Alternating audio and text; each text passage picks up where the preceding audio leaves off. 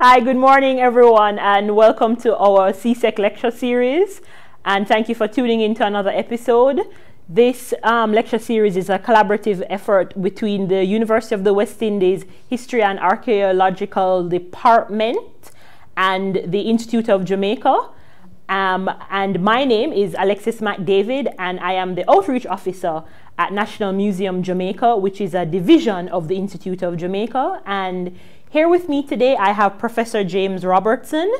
And just to give you a short introduction for Professor Robertson, his full bio will be linked in the description box on our social media platforms. Professor Robertson is a past president of both the Archaeological Society of Jamaica and the Jamaica Historical Society.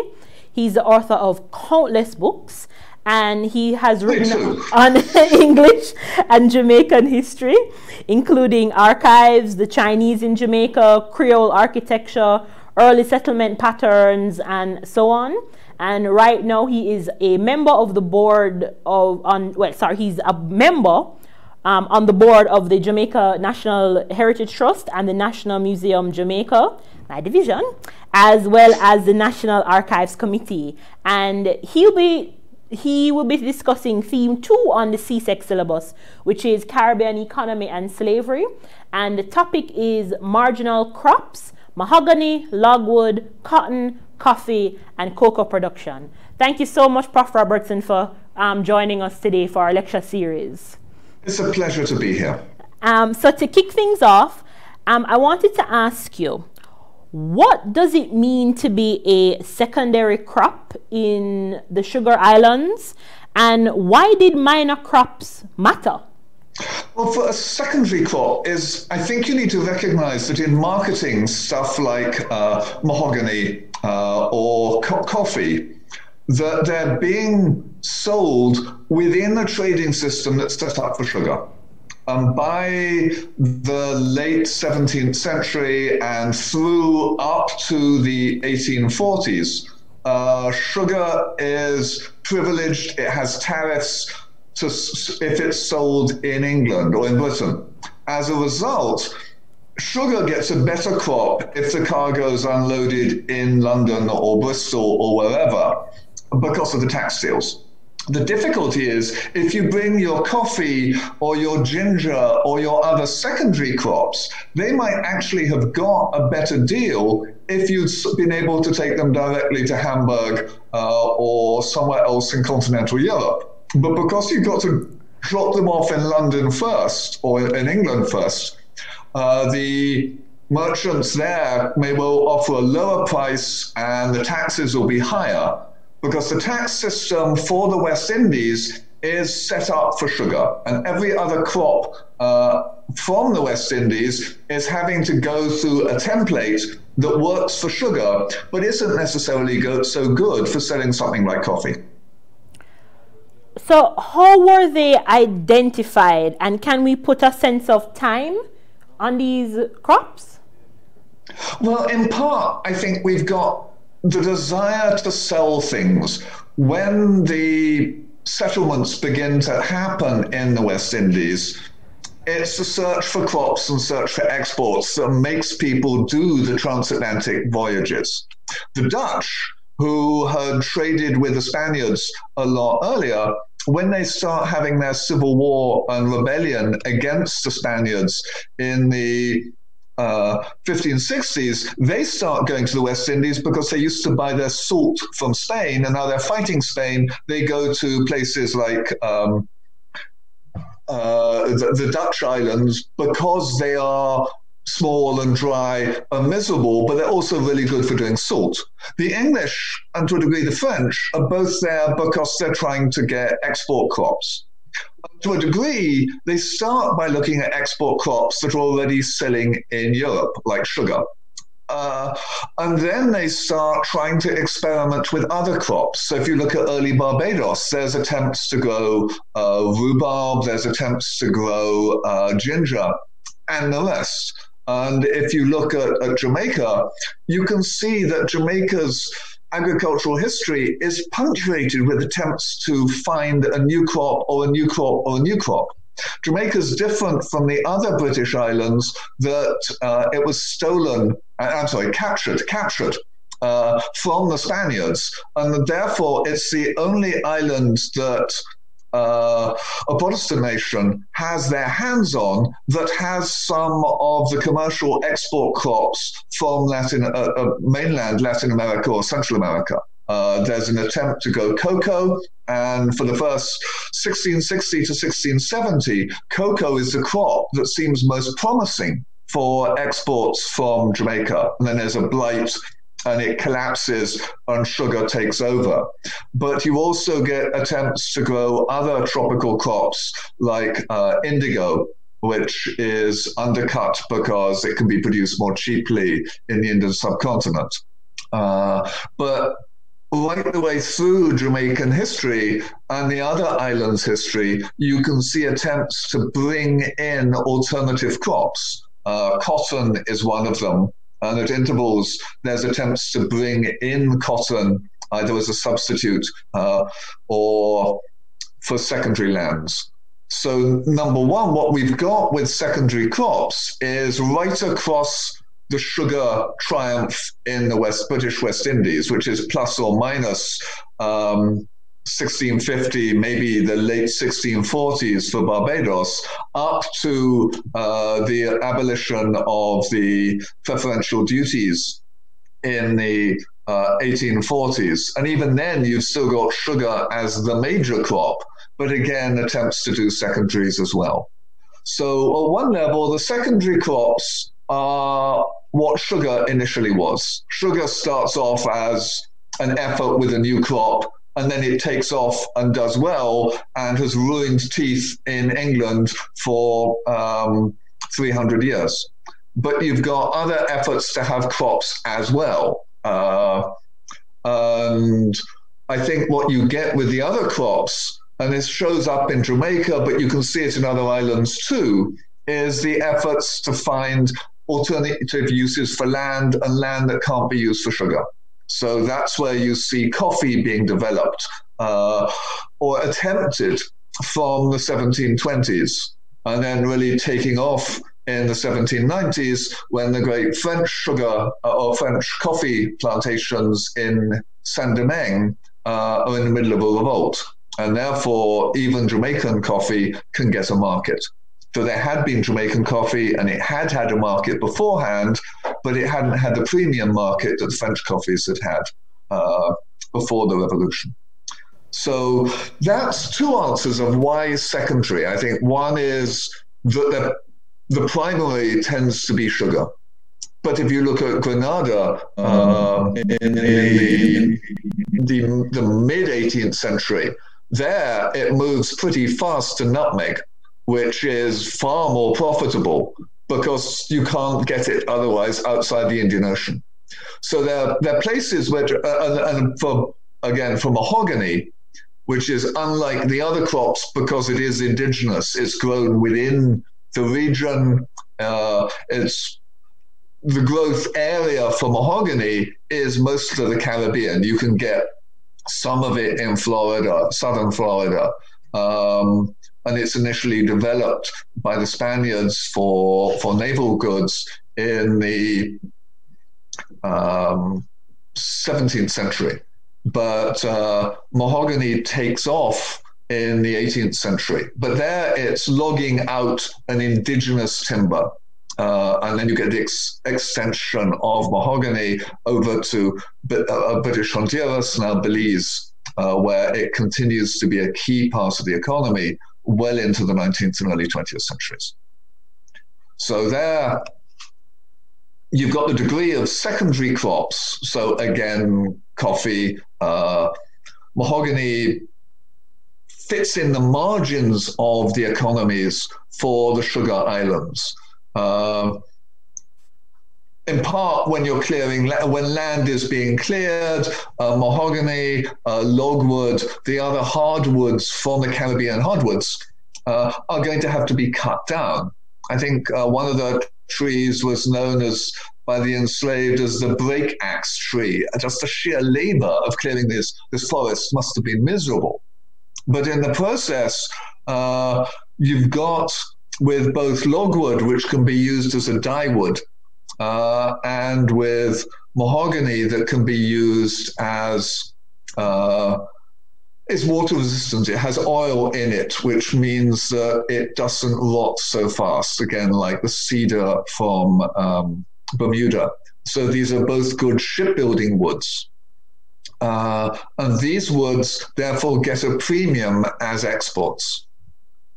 And I think the third strand I wanted to look at this is for the secondary timber, the secondary products, is that they are what you can grow on a land that isn't so suitable for sugar.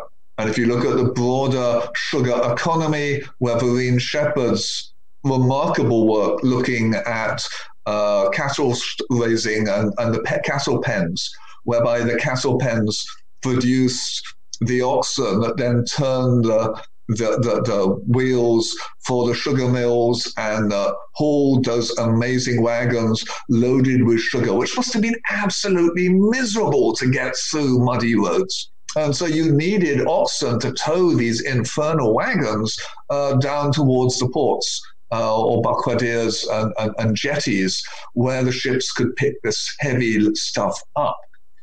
But if you look at the rest of the economy, there's sort of areas that the land isn't good enough for sugar. And that's where you start getting people trying to go coffee in particular, but attempts at things like cotton as well. In some ways, cotton doesn't do so well for profits, but you see it coming back in the Bahamas.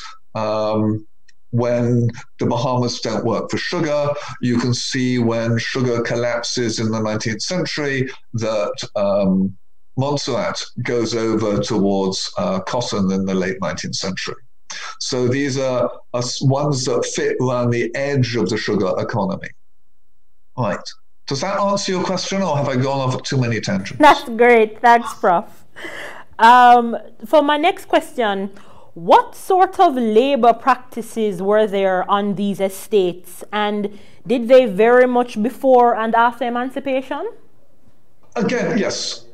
I think that the labor practices are important. We've got a great emphasis when we look at the labor on the sugar estate, and what's come up with the demographic work is that basically the sugar estates were killing spaces. You look at the massive numbers of unfree Africans dragged in to the West Indies, and the absolutely terrible birth rates and figures. You don't get a positive birth rate in the Caribbean for the ex-slaves until post-emancipation.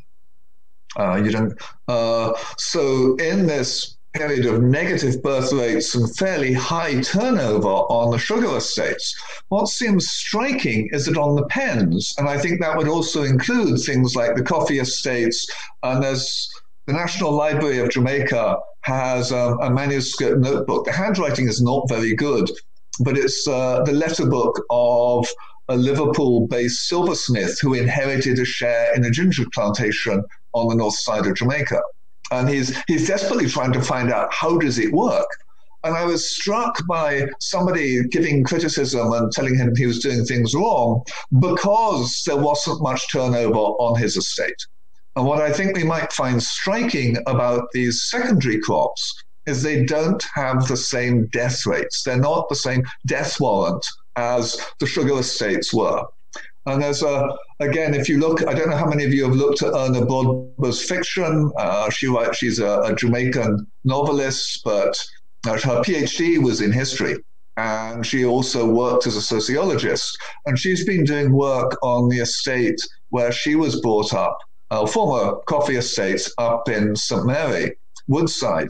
And there she's been able to find the genealogies of a fair number of the enslaved families on the estate. They're brought over in the aftermath of the American War for Independence, and are then settled on a coffee estate in St. Mary, in rural St. Mary in Jamaica. And it looks as if a fair number of the families have managed to survive. This seems a very different experience than you get on the sugar estates. And there may be a degree that the secondary crops may have been places with a different demographic lifespan, and also possibly a different potential for the carryover of traditions from Africa or from the cohorts of the initial settlers, rather than the other places that change over rather faster. But I'd love to be wrong in that. But I think we ought to recognize the different demographic experiences of life growing some of the secondary crops or on those pens where there's the cattle, where there's a nearer to families and survival rather earlier in the system than there is on the sugar estates. And so if we look at it, what does it mean for the people who are doing the work? Is it may mean a greater chance of having grandchildren or of having an issue who live beyond 10 minutes after birth. Continue, Prof. No, that was that point. Okay. So the marginal crops of the sugar era were on the margins of sugar-based economies. So from the 1840s, these economies were in trouble, and island leadership sought for alternative crops that could supplement or supersede sugar. How far was this search continuing a process of searching for alternative export crops to cultivate in the West Indies? On one level, I think almost directly, though again, there is the exception, which is Belize. Belize is exceptional in so many ways, but one of the ways is that it's not so directly based on sugar. And therefore, the Belize, they continue with the mahogany crop. Again, there's a wonderful book, All Well Here at Home, published by Kubola in Belize, that's the accounts of an overseer on one particular estate of what does it mean. But there you have the different experience of the log cutters going out into the bush looking for these trees and hunting for them, and then spending ages cutting them down, towing them to the river, and then getting them off the river and aboard. And then we've got one dynamic that starts off on the edge of the sugar estates. When they do this in Jamaica, for example, again, you begin to get logging crews from about the mid 1700s.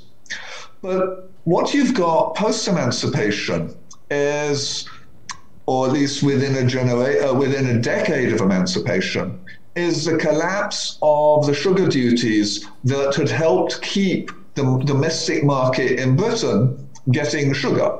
And it's been argued that during the Industrial Revolution in Britain, the diet of sort of how on earth were they fed? And one answer is that Britain had been able to import sugar and then use more of the fruits and vegetables that were coming in terms of jams and pies and all those other things that give you terrible British dentistry. And the degree that sugar had provided the calories that helped allow the initial European industrial takeoff into industrialization. But once you move into the late 19th century, or mid to late 19th century, the British islands, and to a degree I think the French and Dutch as well, begin to lose the fiscal protection that had propped up sugar and kept sugar profitable into the early 19th century. And when you're losing the profits of sugar, then what on earth are you going to grow instead? And in part, you get the abandonment of marginal estates. And it looks striking that a fair number of estates and areas in Jamaica, one might look at southern St. Anne, where new roads are being built in the 1820s, but by the 1860s, the land again is dropping back into peasant farming. And there you get a shift, and in part, desperate attempts to find alternative crops. And on the other hand, where the local assemblies, which are still dominated by the planters, are tempted to prop up sugar. But where you've got other efforts to grow new things instead, can you grow silk? And there are attempts to grow silk in Jamaica. There are attempts to grow silk in Montserrat. And the difficulty is that these crops, again, are difficult to grow. One of the benefits of sugar is that even a bunch of fairly ignorant Europeans arriving and using brute force are able to make sugar grow unless you hit it with a hurricane or something. When you try and grow indigo, if you get indigo wrong, you've got compost and no crop at all. If you really muck up with your sugar, then unless it leaks out of badly made barrels, or there was one occasion where somebody used poison wood to make the barrels and nothing could be done with what was put in them.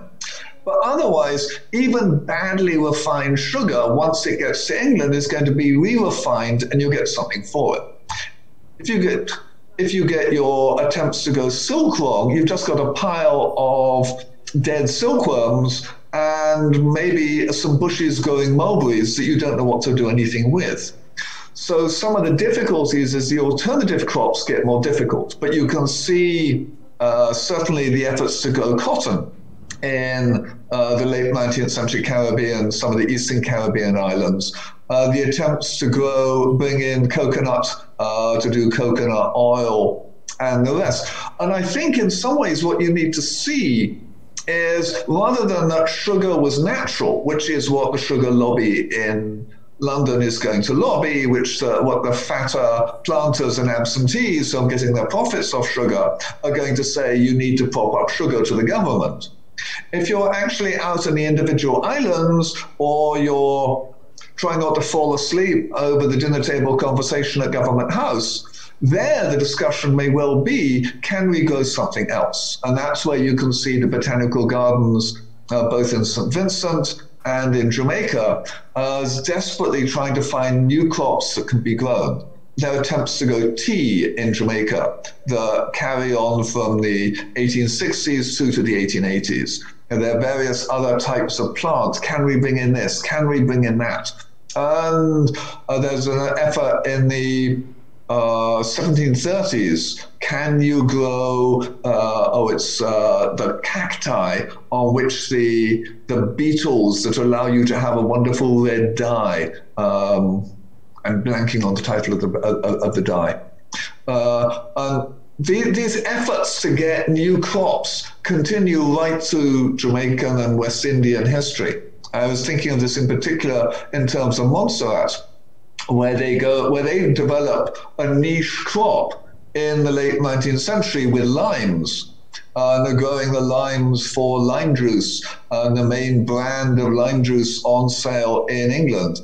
And then they're hit by a succession of beetles through the 1930s and are desperately looking for something else. In the short term, they go to cotton. And then in the 1950s, the British government pulls the plug on subsidies for cotton growing. And they try, we'll have a cannery. We will grow tomatoes and produce tinned tomatoes. And they try that for 2 years and it fails. And then in Montserrat, they make a different joke. They go towards villas. And so the land that had been used for sugar, for limes, for cotton, and maybe those tomatoes, is instead sold off to elite purchasers. And you then get money growing from the building work and employment, setting up the building. And then you get work produced by this in gardening and cooking and catering to the prosperous foreigners who've bought these villas. And one might see in Montserrat in particular, how far has the villa been the succession crop to the sugarcane fields? I'm not sure how far for the other islands, where again the coastal plain is getting superseded by hotels. If this is another type of crop, where again you're getting a local product, hospitality, and using it to get international capital. It's slightly different, the dynamics are different, but the use of the land, in Montserrat at least, there's been some arguments about continuity. Okay. Well, thank you so much, Professor Robertson, for coming on Zoom with us today to do this talk. We really appreciate it. And we just want to tell everyone Please subscribe and follow us on our social media platforms, the Institute of Jamaica, National Museum of Jamaica, the Department of History and Archaeology. Just please stay safe and stay tuned for our next episode. And thanks again, Prof. It's a pleasure. Bye, everyone. Goodbye. Bye.